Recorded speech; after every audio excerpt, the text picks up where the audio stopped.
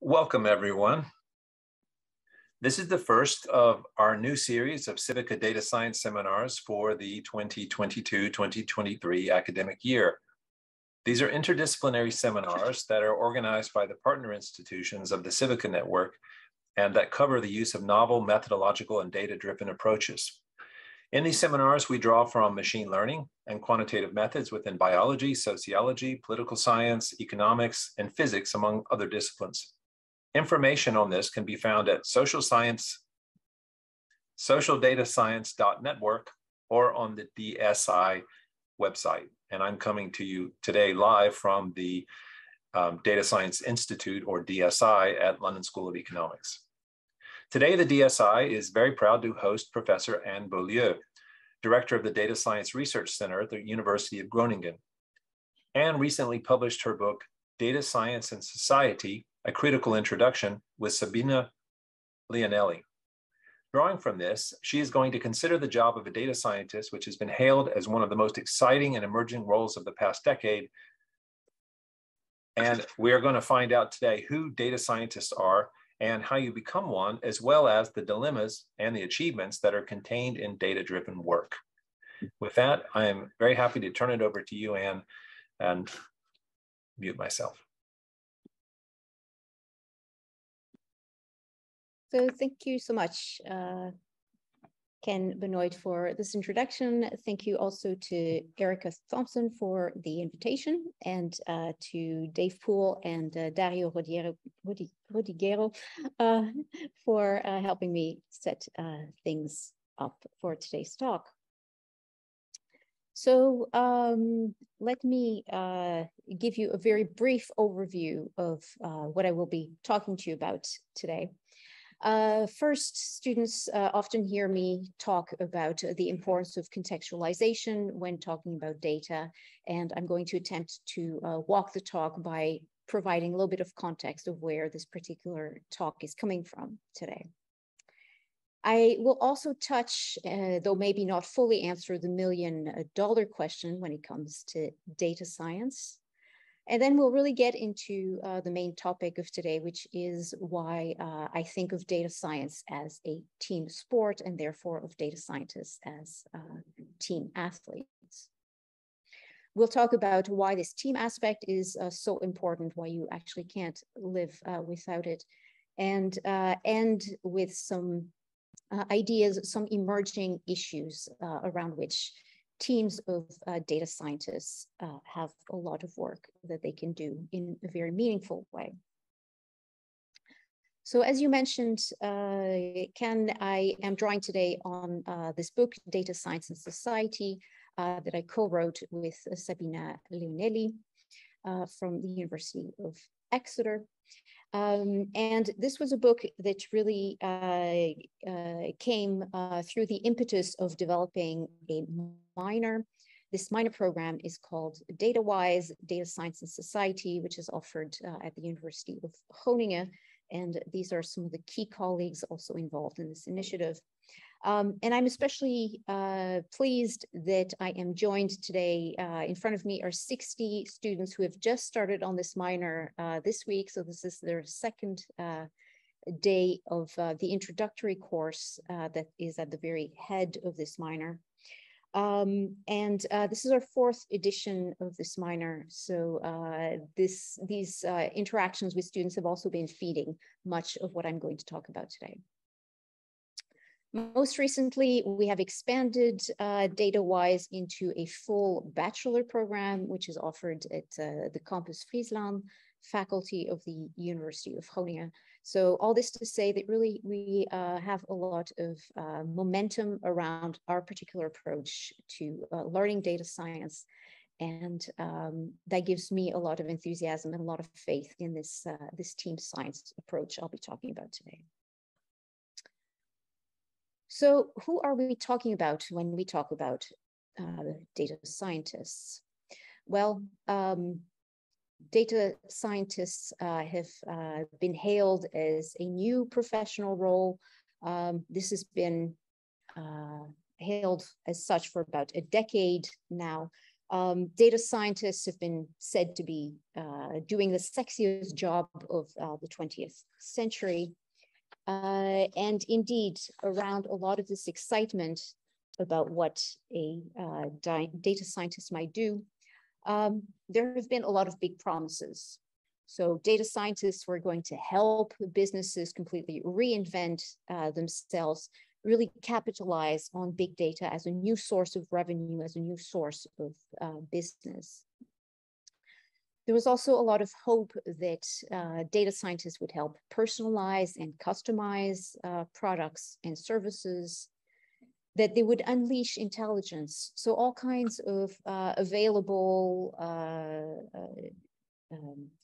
insights based on data that might actually be sleeping in the databases of all kinds of organizations and companies.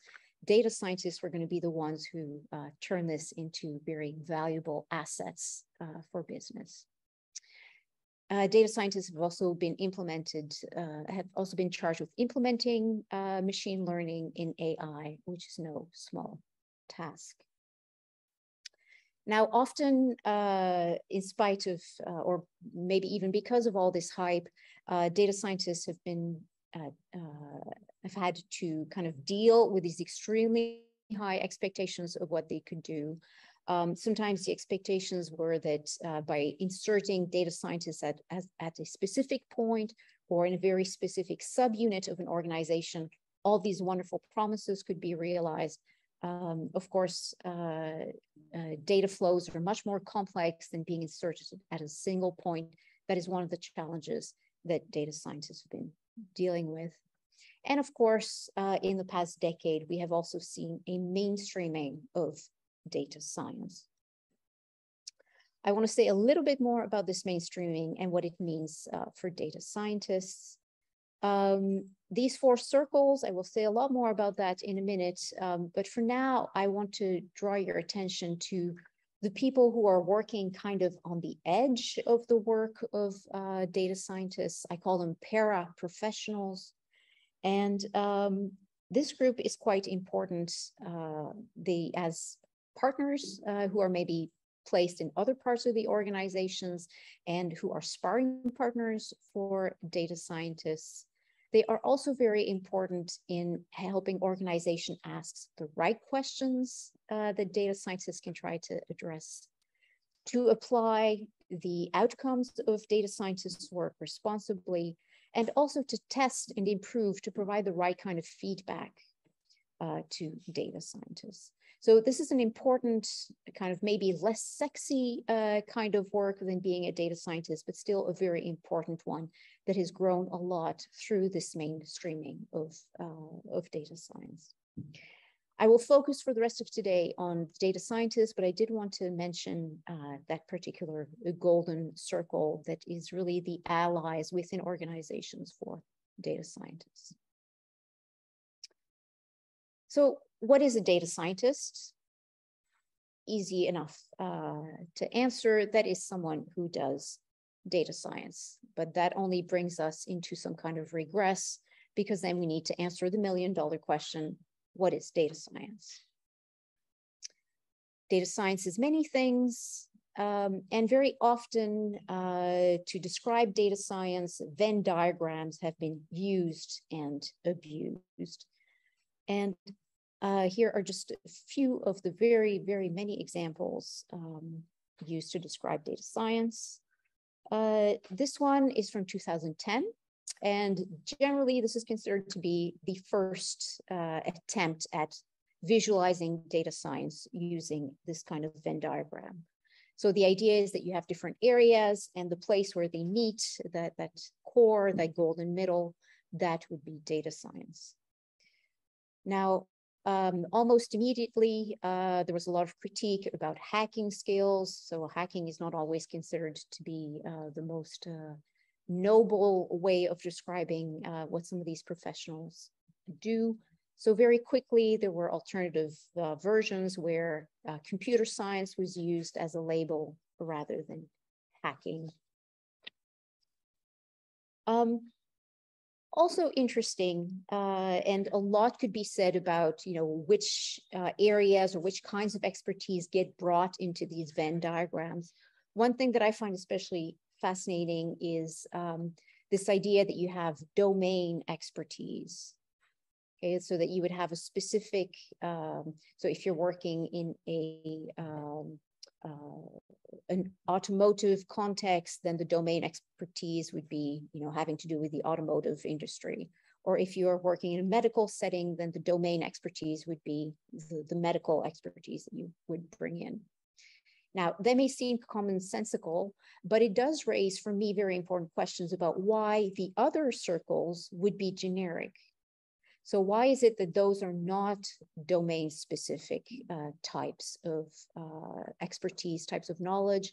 And I think there's very interesting things to be said there about the way the industry developed, where rather than having in-house platforms, in-house computer scientists developing tools, we started to see really big tech producing generic platforms that they were eager to present as being suitable to roll out everywhere. Again, we could have a very long discussion on these. This is the one that we use at the Data Research Center. So we actually have 4 domains of expertise that we think are especially important. They also all come back within the minor. Now, I've shown a few. There are many, many, many more. This is just one page of a Google search on Venn diagram data science. So a lot of versions of exactly what the labels should be, how they come together, how to understand the intersections of these. But after spending quite a bit of time getting a sense of which areas were considered most important for data science, I started to concentrate more on what is indicated here by the yellow squiggle. Because really, I think that what is so telling about this multiplication of all these Venn diagrams is not so much which bits are being brought together, but the fact of bringing these different expertise into conversation. So it's the interaction that is actually what makes data science special, not so much precisely which kind of expertise that you are bringing in. So my answer to the $1 million question is really to be found by focusing on the intersection, on the interaction between these different areas, and not only on their coexistence and on which specific areas of expertise. Now, this brings us to maybe the most important update of that claim that data science is the sexiest job. Because it may be the sexiest job, but it's also a team sport. And here we might get too many mixed metaphors. So from here on, I will focus mainly on the team sport aspect of this. So what does it mean to say that data science is team science? Now, in the Netherlands right now, and in Europe more broadly, there is a very important movement to increase the attention that is paid to team science in science policy. So it's considered increasingly important to pay attention not only to, wonderfully brilliant individuals, but to actually sustain and support and nurture teams, because that is where the real breakthroughs, the real advancements in science are being done, not in lone geniuses. I want to focus specifically on data science today, but I think it's interesting to note that data science might actually be the exemplar for how many other fields of science are increasingly trying to get to work. So data science is team science because of the complexity. So data science requires many kinds of work, many kinds of expertise in order to be successful. It also requires coordination. So it's not enough for these different kinds of expertise to be working side by side. Take a very common question that you will have in almost any data science project, which is which data to collect. In order to answer that question adequately, appropriately, you really need to have coordination between different types of expertise. You need to be able to collect data that is relevant to the question that you want to answer. You need to collect data in a way that makes computational sense, in a way that will not overwhelm the tools and the resources that you have. You also need to collect data in a way that's methodologically sound. So even to do just one single task within a data project, you need to have coordination between the different types of expertise, which makes it a team sport. You also have the issue of distribution. So in the Netherlands, sometimes we speak of a sheep with 5 legs, you know, someone who is uniquely gifted in a wide variety of skills. Very few individuals actually possess the skills across the board. And finally, in terms of scale, projects tend to be too large for a single person, sometimes even for a single team. And you really need that distributed team-based organization. So again, thinking back to that yellow squiggle that links the different types of expertise, decisions in data projects can best be taken through this combination of different types of expertise. But that requires a very strong ability to work together. So you have to have a sense of what the other expertise is about. You need all kinds of interactional skills, communication skills, listening skills, and also a very deep-rooted respect for the input of others and a recognition that all the contributions of all members are essential. Now, that is one of the reasons why data science teaching and training is increasingly seeking to incorporate interdisciplinary elements in the teaching. So being exposed in a first instance to all these different types of expertise, but also to provide students with skills for this multidisciplinary teamwork, and to expose students to real world rather than textbook problems. Now, the idea that this is kind of, if not a fail-safe spell, at least the beginning of the different steps that you need in order to create data scientists who are able to deal with the complexity, with the issues of coordination and entwinement that are going to arise when working in a team. So, you know, I think this may sound, you know, like a kind of motherhood and apple pie issue, something that everybody kind of embraces, endorses. Of course, this is the way to go.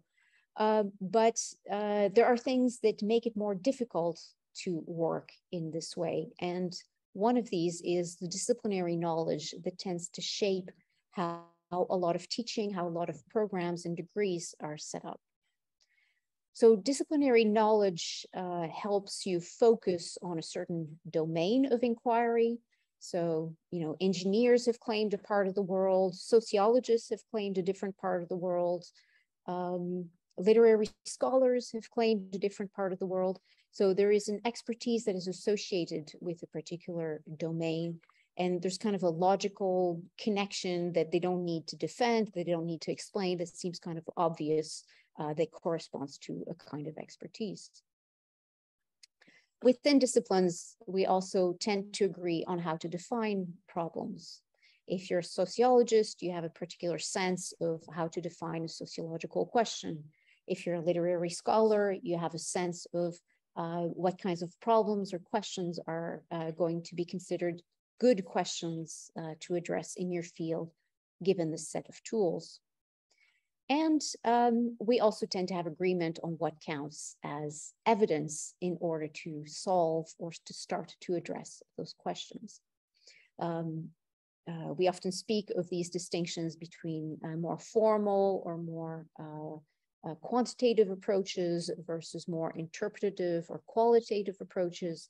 these kinds of divides are very much fed by this disciplinary approach to teaching. And again, you might say, well, these are all good things. But of course, every coin has two sides.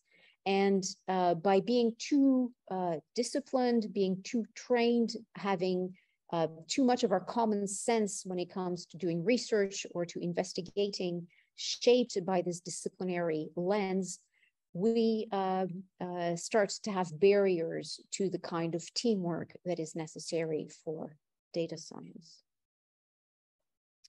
So to illustrate this a little bit further, I want to talk about beta testing and how that might be a setting where distinctions between disciplines, between different orientations to what it means to test, what it means for something to work, might really come to the fore. So let's take testing as an example. Here is kind of a humorous rendition of how distinctions or clashes might occur. So what it means to have a friendly user, what it means for a product to be ready to be inflicted on users is described here in a joking form. A little bit more formally, when thinking about a test, these are 5 different dimensions that you might use in order to test an application. User experience, load and stress test, device and platform compatibility, battery consumption, and content testing. Now, I think you can all imagine that somebody who's able to accurately evaluate the results of a battery test might be quite different from someone who is able to evaluate user experience. This requires a very different kind of evidence. You would collect very different types of data in the course of pursuing a test. And those responsible for these 5 different aspects might also have very different understanding of what it means for the application to be ready for something to work, to be successful enough to move from beta testing to rolling out. You might also think that these might not also be flat differences, but that in some projects, the user experience might be extremely important, or that in other projects, the content testing might be very important. So these 5 different aspects might not be, equally weighed or considered next to each other, but might be very much in a hierarchy in relation to each other. Also putting members of a team in a hierarchy in relation to what they want to deliver for the project.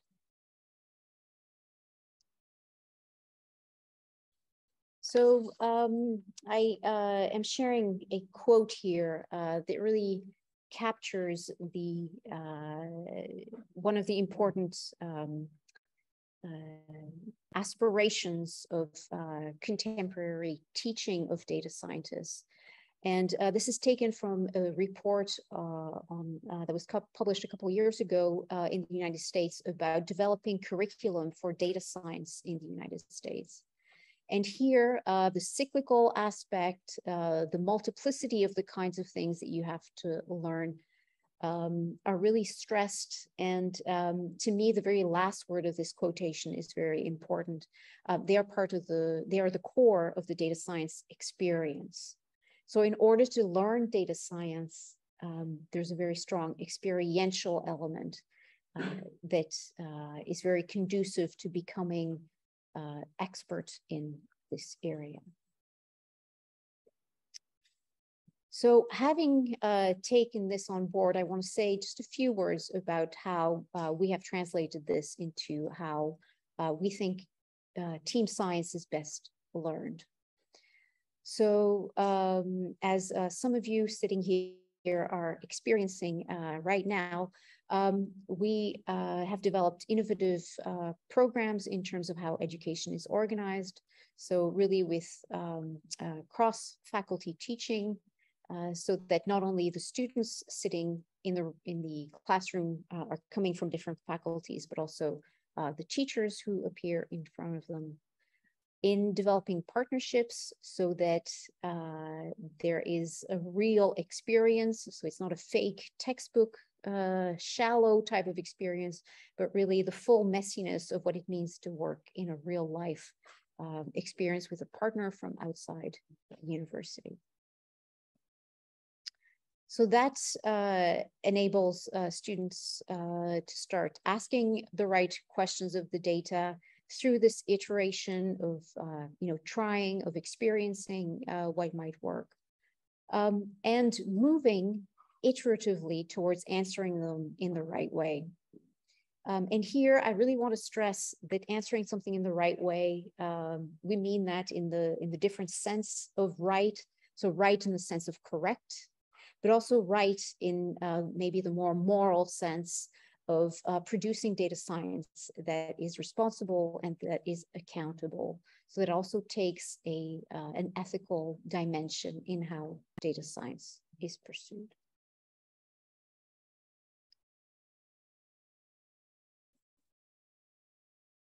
So again, indicating the inspiration from the minor and the consolidation of these insights into our book.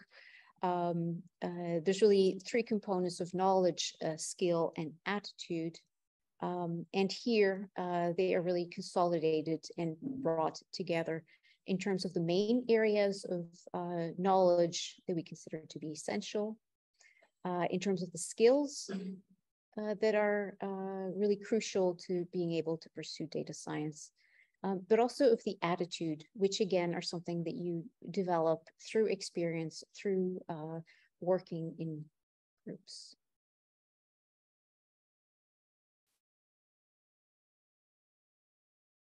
Now, I want to move on a little bit to talk about, kind of a counterfactual. Probably most people can get behind the idea of data science as a team endeavor. But, how crucial is it? To what extent is it really essential? What would go wrong if data science were not pursued in a team, in an interdisciplinary type of way? So I want to talk about the use of mobile phone data, which has been an absolute boon for a lot of data science. What I'm sharing with you now are some impressive numbers up to 2018 from the Global ICT Development Overview. So this shows per 100 inhabitants worldwide, so globally, what the penetration of different technologies are. So in orange, you see active mobile broadband subscriptions. And in blue, so the top line, you see mobile cellular telephone subscriptions. So these are the numbers of subscriptions that people have worldwide.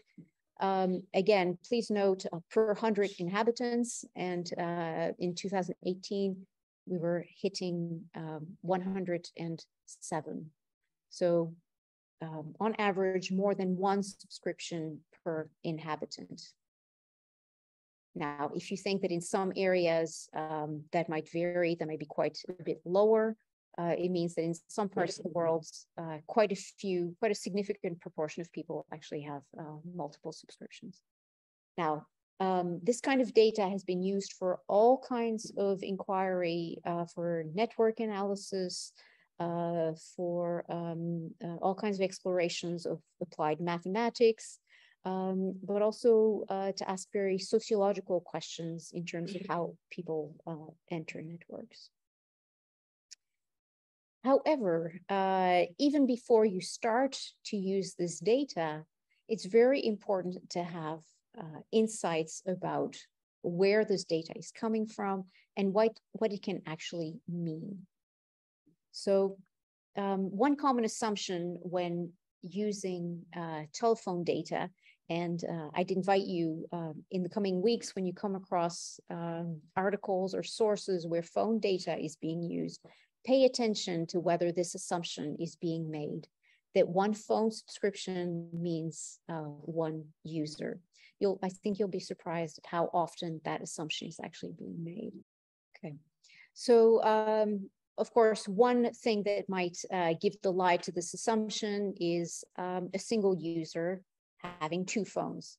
I see some smiling faces, perhaps some in this room are already carrying two phones. Now, this immediately shatters your assumption of one user, one phone, and raises all kinds of questions of why there might be these kinds of distinctions. You might think of distinctions of work and private, but you might also think of distinctions of types of use. So one phone for photography and one phone for the rest, or different regional use. So when you're in Belgium, you use one phone. When you're in the Netherlands, you use another phone. Okay, so there might be all kinds of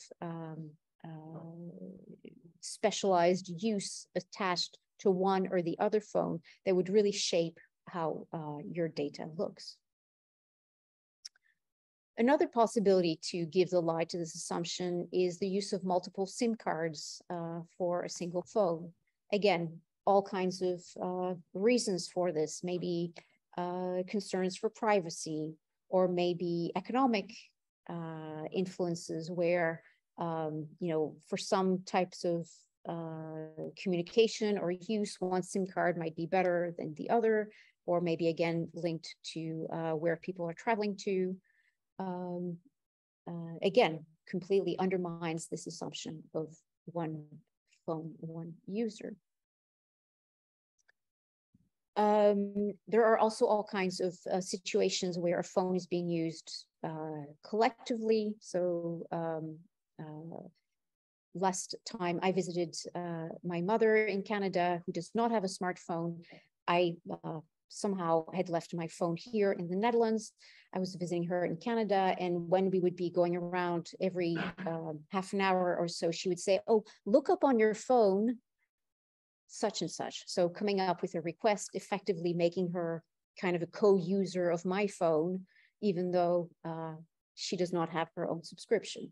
So that is another case of communal use of a single device that would undermine the assumption.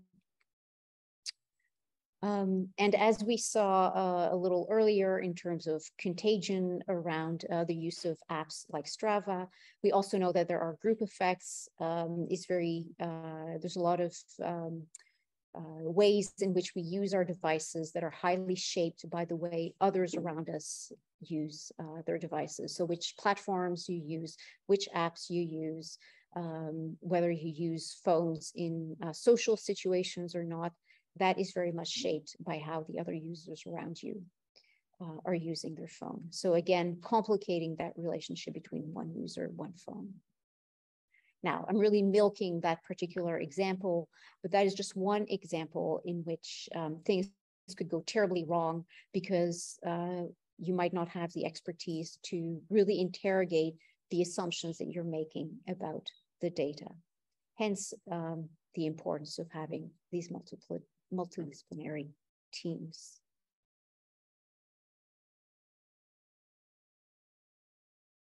Okay, now I want to move on and end with a few examples of how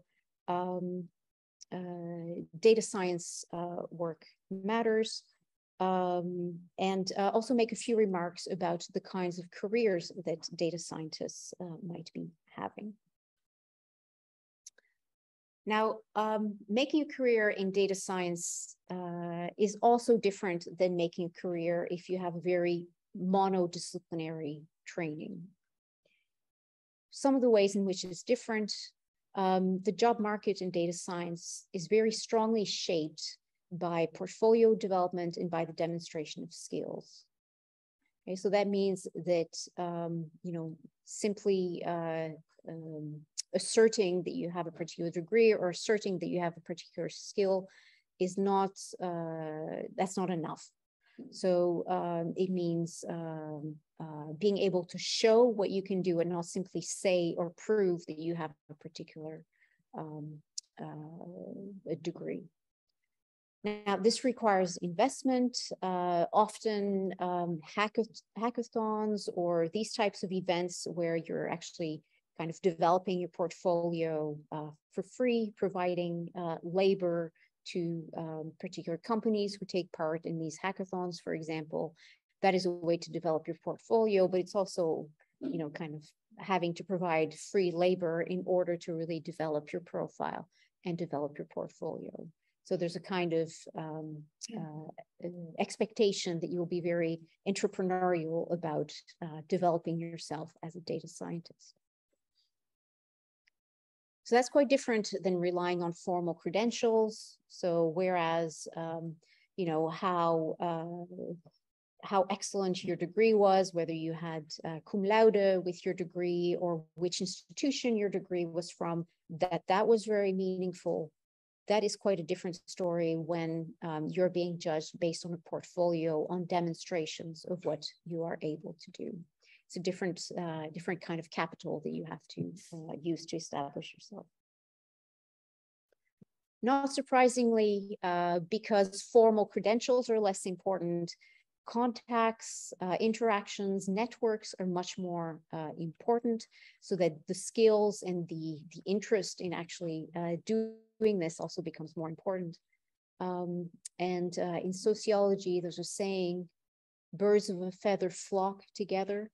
So within a network, you tend to have people who are like you, and that has a very important effect on what data science looks like. Right, so if you're recruiting other data scientists from your own network, they will tend to be people like you. And this is one, not the only one, but one of the important elements that is at the root of the lack of diversity in data science. So that network effect is a really important and sometimes really needs correction. However, 10 years on, sometimes this job of data science is regarded with some cynicism. I have heard colleagues kind of shake their heads and say, you know, the brightest minds are actually being employed at making Instagram even more addictive. I don't think that that is the be all and end all of being a data scientist. And I want to end with what I think are some really exciting challenges where data scientists can make a difference. There are all kinds of new civic roles that data scientists might embrace. Think about journalism and media. In the Netherlands, we have one of the main actors who gave rise to Bellingcat as a new kind of journalism, a data-driven journalism where by being very analytic, being very critical, and using the tools of data science, you are able to find patterns to unearth really important data and evidence about important, socially important news stories that otherwise would have remained unseen. A lot of this work also goes on around images, so analyzing in a kind of forensic way the authenticity of images in order to document crimes of war, for example, also very important work. NGOs and civil society are also increasingly having data scientist teams on board because that can also enhance their work. And certainly in terms of governance and oversight, and here with apologies to the people online, but I'll point back to the discussion we had about how we can protect ourselves as citizens. There's also a lot of work for data science teams in terms of ensuring privacy, ensuring autonomy, ensuring the proper functioning of the public sphere. So let me flash just a few evocative ideas at you to end this talk. What you could do as data science superheroes. Pathfinders is one of the exemplary organizations where data is being gathered on levels of democracy, levels of participation in civil society, and in trying to document either progress or shortcomings really trying to put these issues of human rights, of proper governance, of justice in the limelight, and to document these. Another way in which data superheroes can make a difference, femtech or apps, technologies to trace ovulation and menstruation have been used increasingly in the past decade. As the political situation changes, as rights to proper healthcare are being severely limited, the data that is contained in these apps is also becoming extremely sensitive.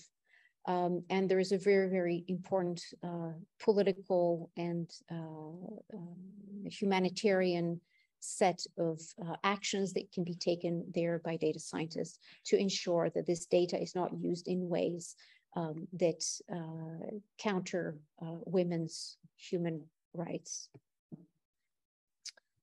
And a final example where teams of data superheroes might come into action in terms of mobility. Some of you might have had encounters with these machines at airports where biometrics are increasingly used to facilitate mobility, but also to limit the mobility of others.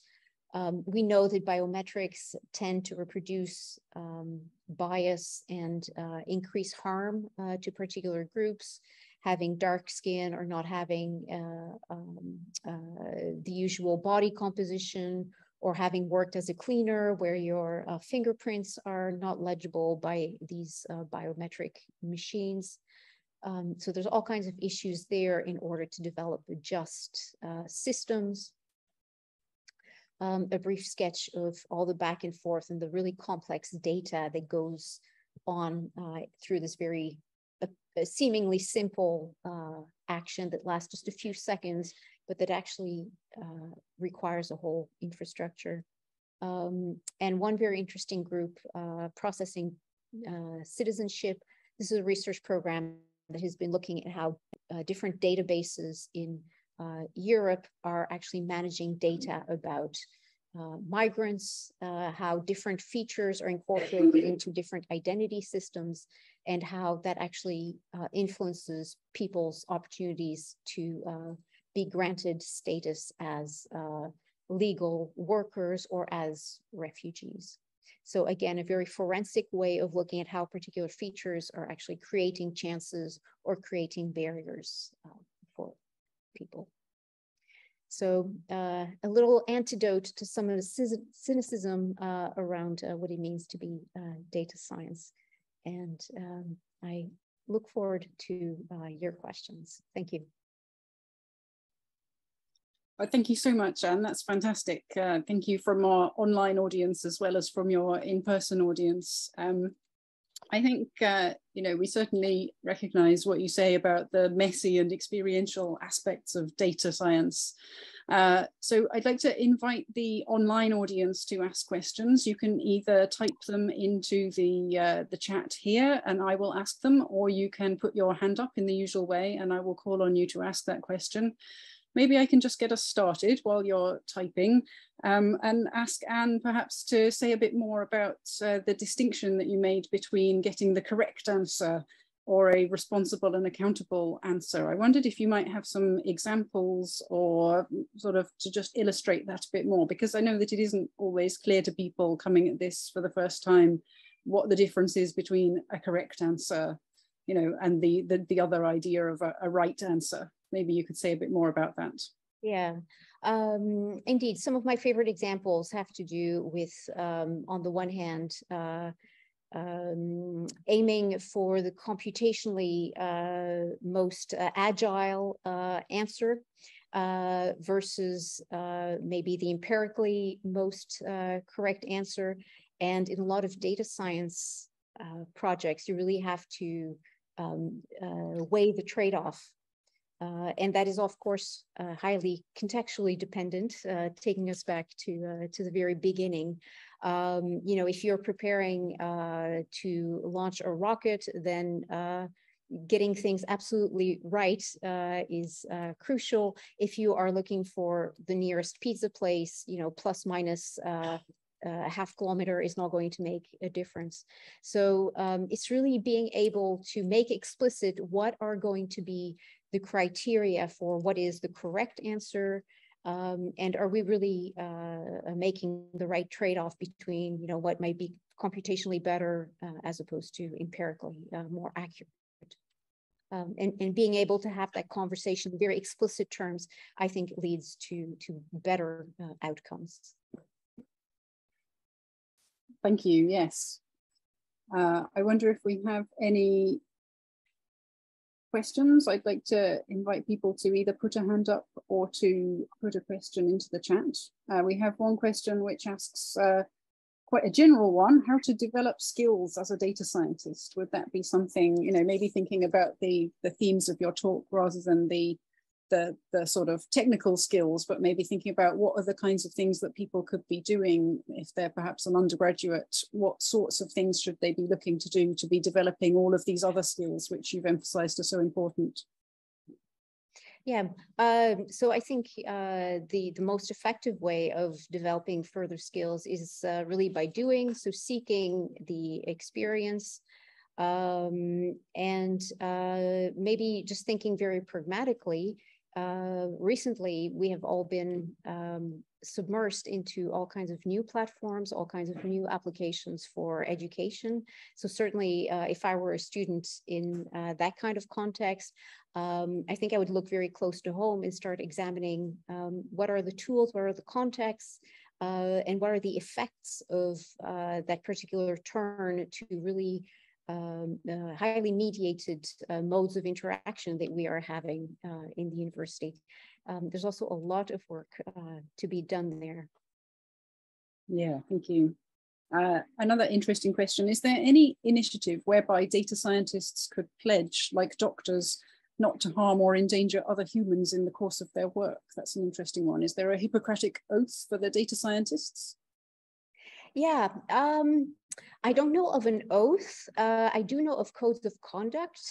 Several of these have been put forth by professional associations, where they try to articulate, a set of 8 to 10 points that are really important dimensions for data scientists to consider, to pledge to. And actually, one of the last chapters of our book is on responsible data scientists, and it's very important to also see the institutional and societal dimension of responsible data use. At the same time, as a professional, as an expert, as a researcher, there are also things that you can do as an individual. And we try to articulate some of these. So besides an oath, you can also think of processes like having data audits early on in the process to really examine, okay, which flows are we setting up, which categories are we reifying into the development of our work. So that is also kind of an instrument that is fairly small scale, that as an individual, you can actually stimulate your team to start adopting or to experiment with if adopting is a step too far. But where as a data science professional, you can start to move towards more ethical practices. Yeah, fantastic. So we have someone else asking, how often will there be the opportunity to learn on the job versus having to acquire all the skills to get a position? So you mentioned, having to have that portfolio and demonstrate skills rather than being, just getting in on the strength of a course or a qualification. Do you think that there is that opportunity now for people to learn on the job, or is that becoming more difficult? I think that is absolutely essential. And I would say certainly given the current job market where it seems very difficult to find people, I think that employers will also be extremely keen to create the conditions that make it possible for people to keep developing, because it's not so easy to simply look further if the people who are in-house are not. Yeah, and now we have a few questions coming in about how to expand a portfolio and where to look for ways to engage in maybe voluntary projects or maybe paid projects, but how to how to kind of expand that experience and make it visible to employers effectively? Yeah. Well, I think the most obvious one would be this whole ecology of hackathons and other types of activities, challenges, and so on.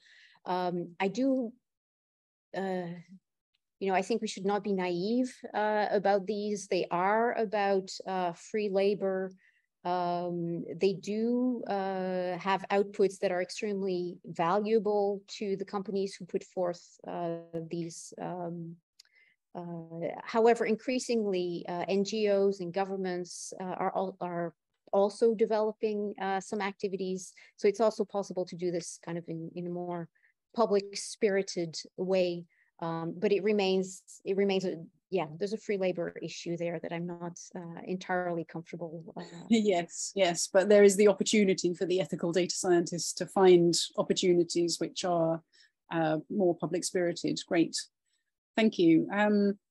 I don't know if you want to take any questions from your in-person audience. I do have a couple more online questions here, or? Yeah, I see some hands here, so let me take a question. Why don't you take a couple there and then we'll come back. Okay, thank you. Especially as commercial companies use data, will we see them using or involving more people, so all types of people, since they have so much data and involving everyone in their commercial pursuits, or will we see them targeting the masses and more of the average person of the entire population? Okay. Very interesting question. So the question is about whether there's a trend towards more personalization versus more appeal to the masses, if I understood correctly. In all humility, that's a bit outside my specific area of expertise to say something really broad about those kinds of trends. Maybe one thing that is of interest that I can add is the tension between, on the one hand, customization, and on the other hand, personalization, which require a different orientation to the kinds of data that you might address. So maybe that's an additional way of thinking about it, not only as a binary of standardization versus personalization, but also the element of customization that is enabled by using data. Another question from the room.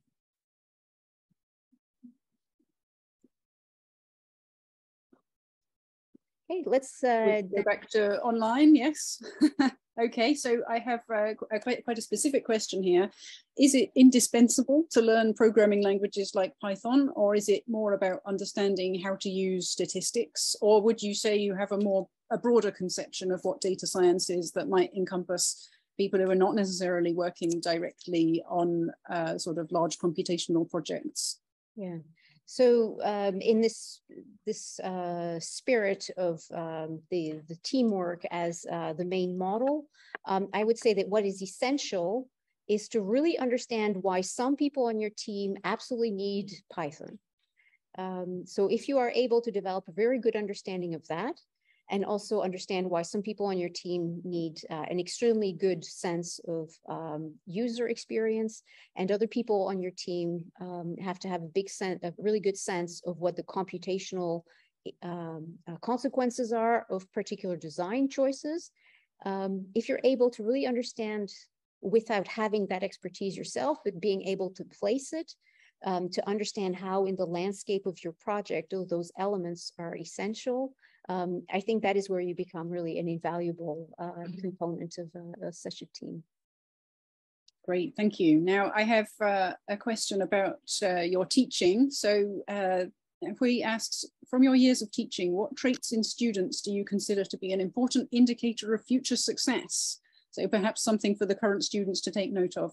And were there any students or stories that you were particularly impressed by?